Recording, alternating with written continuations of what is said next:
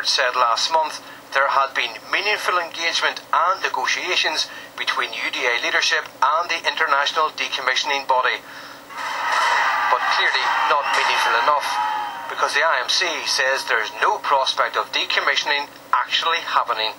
A very small number of UDA weapons was decommissioned last month, but that was done without the authorisation of the organisation's leadership. The IMC says it believes some of those UDA leaders are genuinely trying to transform the organisation.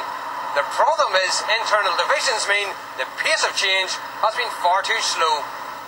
On the UVF, the report says the organisation has made significant progress since announcing in May that it was standing down.